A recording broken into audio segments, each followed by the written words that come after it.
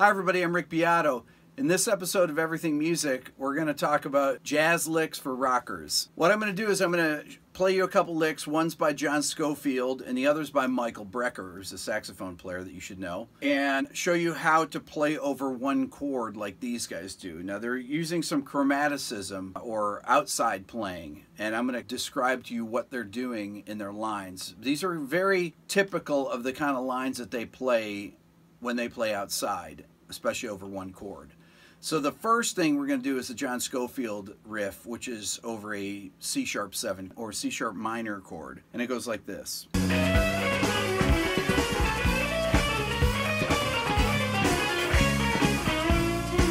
Let's watch Scofield play it again.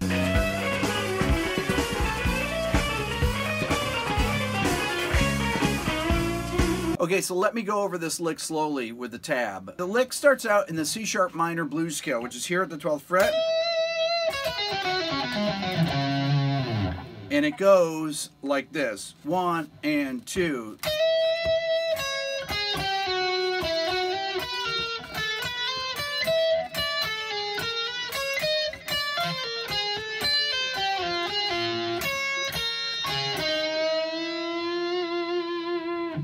Let's check out the tab again and try it again slowly. 1 and 2.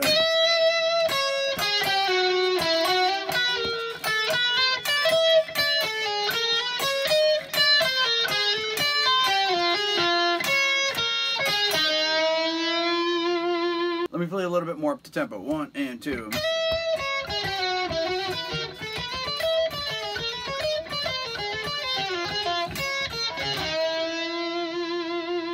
Let's watch Scofield play it again.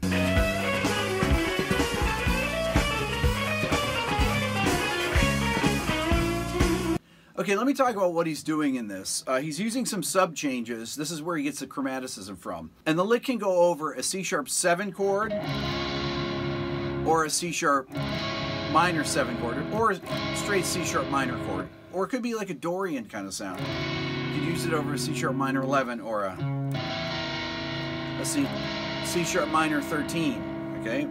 He starts out in a C-sharp minor blues scale.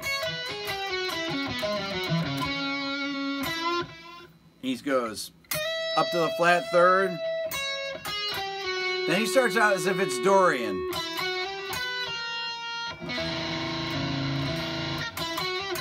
He's using that flat 5 like a blues scale, but then going to the 13th, it would be C-sharp Dorian, or could be C-sharp 13. And then the sub changes start down a half step from that onto the flat 6th, playing part of an A minor scale, right? The first 5 notes of an A minor scale. Then he goes back into key, back to the 5th of that C-sharp chord, so. And then he goes right up as if he's thinking a G-sharp minor. So. And then he goes to the flat 9.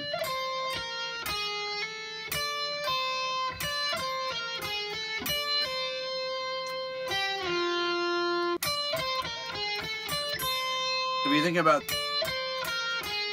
surrounding this flat 6, so all those notes are out of key with it.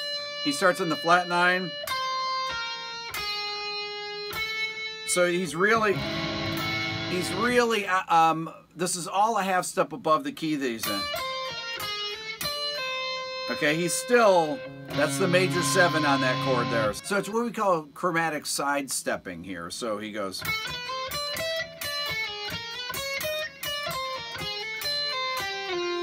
Now he's going in as if he's implying a C-sharp 7 chord. And he's in a C-sharp major pentatonic, and then he goes. That's a straight C-sharp 7. So one more time, let me go over it, and I want you to watch the tab with it. I'll play it slow again. 1 and 2.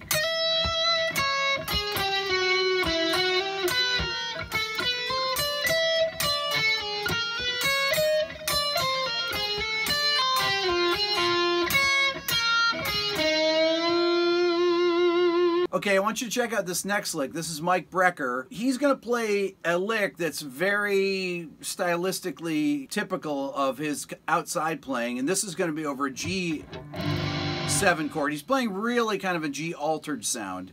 I want you to check it out, and then we're going to learn it. I'm going to add a little bit to the end of it. Here it is. Let's check it out again. Okay, let me show you some of the stuff he's doing in this, along with the tab. He starts out with an F minor 7 flat 5 arpeggio. Now, if you remember, if you think of G altered, you got... If I play an F minor 7 flat 5 arpeggio over a G7 altered chord, all those notes are from the G altered scale. So he goes... And then... he goes down an E flat major chord from the fifth, and then he goes down a G minor 7 flat 5. So he's going. All that is right up.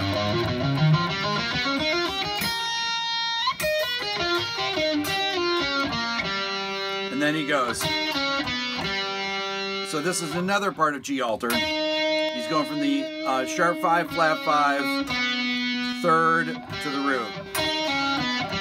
Then he does a sub change here, and he goes down an F sharp minor 7 arpeggio. And then he goes back to that other leg. And then I add this at the end.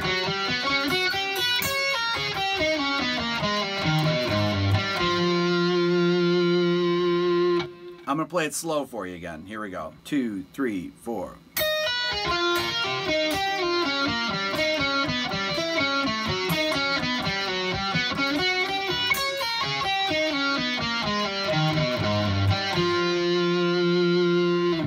Play a little faster. 3, 4.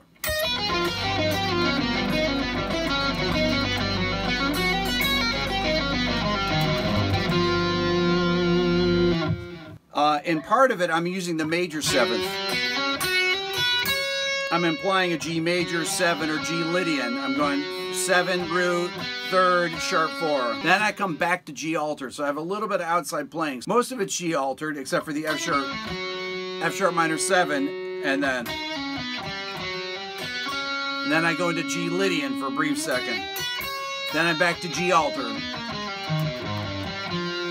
Okay, now let me play this lick with a chord, with a pad. The pad's going to have the third, the 7th, and the root. Check it out. 3, 4.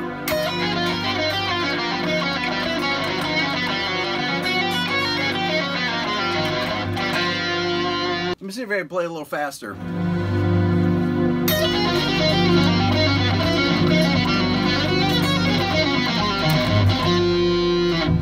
Okay, let's hear the opening of the lick, played by the true boss, Michael Brecker.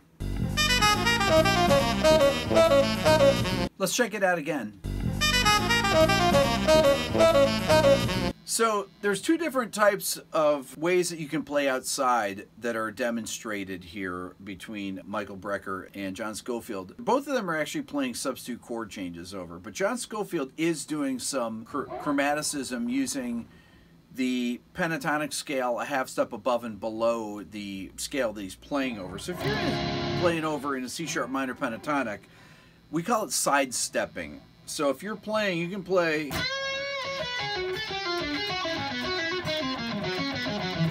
So I'm going to the pentatonic scale a half step above.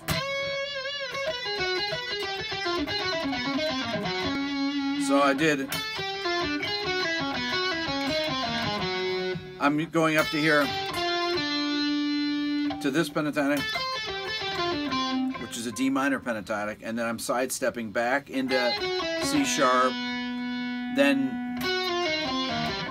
back to C minor pentatonic. It's finding creative ways to get between the two. So those kind of things, using that chromatic side stepping, coming up with your own lines that work, actually will give your playing a lot more interest, because it offers you a way to play outside and kind of create tension and then resolve it. It's just a matter of kind of coming up with your own licks. Okay, so one of the other things that you can do with this basic pentatonic scale, let's say C sharp minor,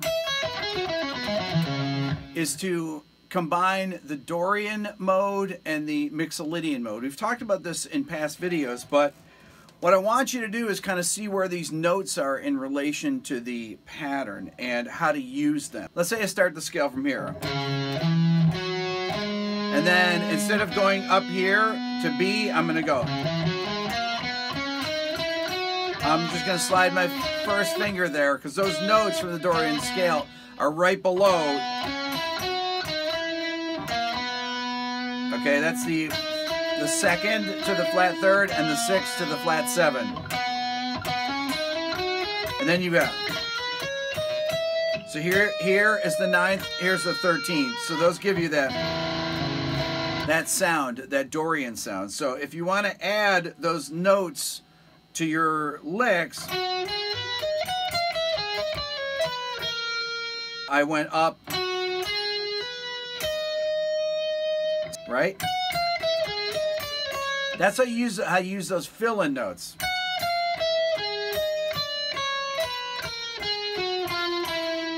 So these are places that you can get your playing to sound more jazz-like and use chromaticism. You can't just run chromatics because it's boring. You have to actually...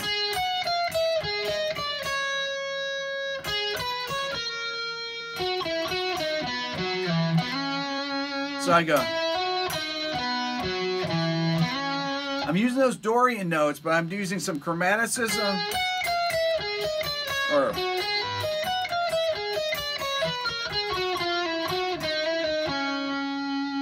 So that's right based out of that.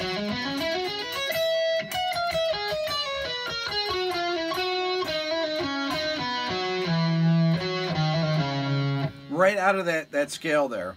Also, in the same position, if you make it Mixolydian, you're playing over C7 chord, well, there's your 2-5 that you can play G minor 7 to C7 right there in that same position. There's your G. If I look for my G minor 7, this is one of the things that Brecker played right in his solo. So I played G minor 7, C9. That's right.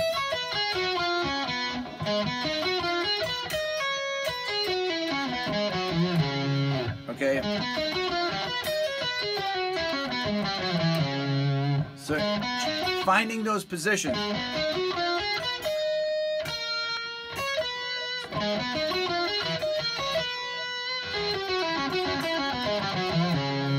So there, I got the G minor 7, or you can go to C minor too, right?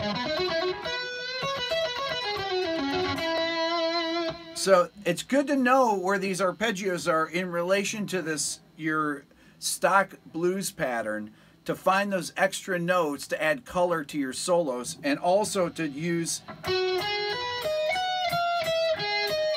some chromatic fill-in notes to fill in. You fill in here from the 11th chromatically down to the flat third, then I play the 5th, and then the 9th down to the root. Or you don't have to play straight chromatic. You can go, instead of, you go, which is something that Stevie Ray Vaughan would do. Or a lot of people don't think about bending into the 9th. But the 9th is a great note to bend into, and it will give you more of a jazz flavor because those notes you're not expecting to hear in your standard rock playing. That's all for now. Please subscribe here to my Everything Music YouTube channel. And if you're interested in the Beato book, which has a ton of licks like this in it, you can write me at rickbeato1@gmail.com. Thanks for watching.